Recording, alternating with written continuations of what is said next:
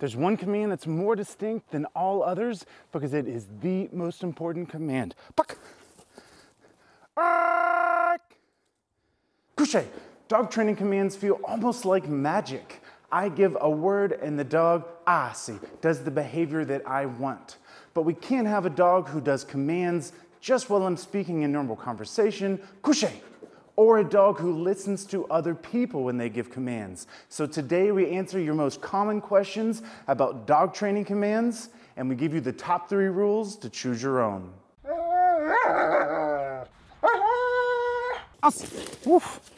There are 3 rules that we use in choosing our command words. Couché. The first is that we don't use words or phrases that we use in everyday life. Upo. This keeps their association strong and prevents them from being watered down. Couché. It also allows me to speak freely, even in a training scenario, and he can discern between me just speaking and commands. Upo. This is the main reason my commands are not in English. Si. And the ones that are in English, couché, I say completely differently. Upo, my command for a sit front is the word here, here, here. But I don't say it like that because that's how I say it in every day. But when I say here, comes to a sit front and he's a poop pop. Poop pop. God, crud.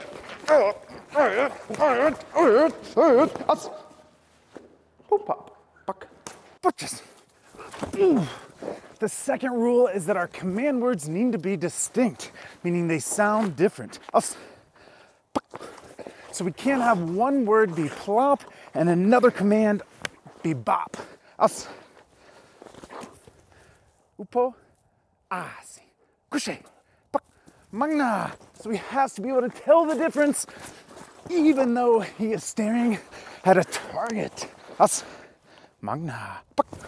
Before we get to the third rule, we're gonna show you our 3-dog fetch game. Oh my God, it's slobbery. What did I do this? And some tricks with all of them. Puck. Hey. Us.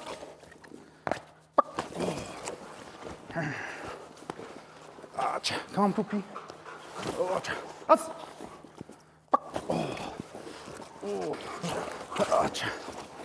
Poopy.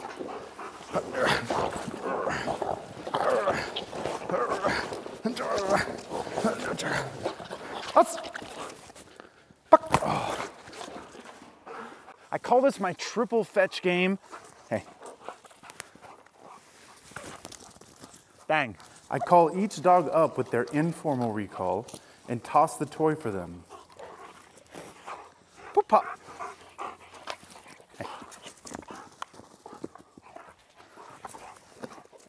Hey. Poop pop. Commands with all of them is mostly about fun, but also about generalization. This is a great option if I've had an insanely busy couple of days and work is piling up. Bang. Or their training has just been really intense and I want to give them a session to just kind of relax and have fun.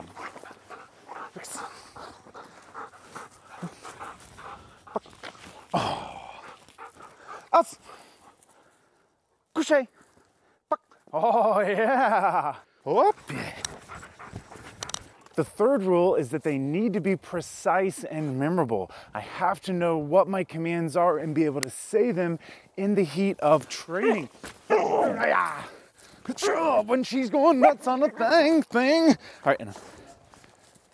I can say my command to make her stop and go back to being sweet girl, and I remember it. But I'm not saying, I'm not saying enough. She's not stopping, but when I go, all right, enough. She's like, I'm just staying. My center heel command is opie, but she's not moving. Opie. I tried to not move so that you could, I tried to let her move first so you could see it was actually my voice and not my body movement coming forward that got her to move. See. Again, my command over here is the word Fuß, the German word Fuß. I know I'm not saying it perfectly like a German would, but Fuß. It's saying it like that. that gets her to move and go into the command because she's dang. Us. People will ask, why do I choose certain words? And a lot of times it's just because it sounds fun, or I want to be cool like my mentor Nino at STS Canine. I stole just from him.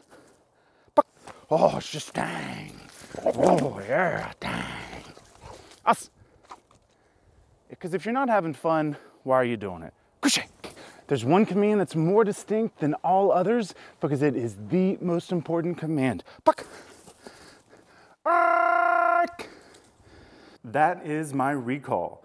The rolling A in the back of my throat is so distinct, they can hear it anywhere, even in a crowded, noisy environment. So when called, he moves like a poop pup. Why? Because he's just some kind of poop pup.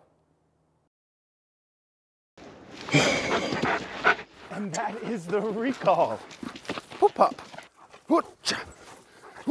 Yeah, poop pup. Poop pup. Oh, yeah. The same sound is used for Magnus. Magnus. Oh, yeah. Hey, Magna.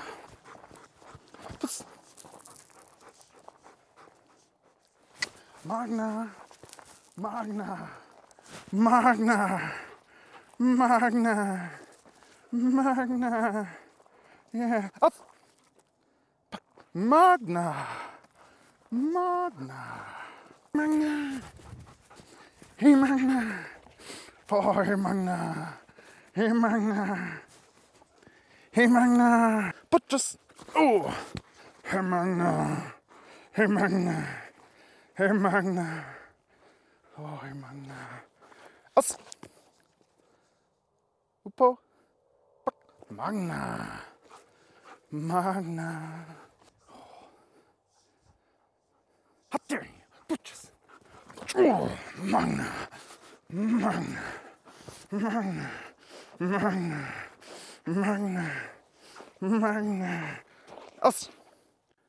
Oh, golly, you got me on that one. A common misconception is that German Shepherds need German commands, and Dutch dogs need Dutch commands. But it doesn't matter because dogs don't speak language. Another common question is, will my dogs listen to other people's commands? And even if you know the commands, they don't care. Because the only reason this boy is listening to me is because I have something he wants, or I've tricked him into thinking that letting go is gonna restart the fun. Most people think I train my canines in a different language so that people can't command them. Let's test that. I gave him a list of my training commands and told him I'd give him $100 if Kaladin listens to him. Foos. What does that mean? That's his heel command. Oh. Asi. To sin. Balut. There you go. You can see I intimidate him so much. We have 3 languages that we use. Why? Well, because it's fun. That means absolutely nothing. Here. That's English. Oh, he thought I was going to have him up. That's a word that kind of means something. And that is Dutch. Poopie. Poopie. Us. We also use German. Circle. Whoop. English. And some more Dutch. Us. And another German. Upo. Completely made up word. The poop pup is made up too. The poop pup, I said, you're a figment of my imagination. Us.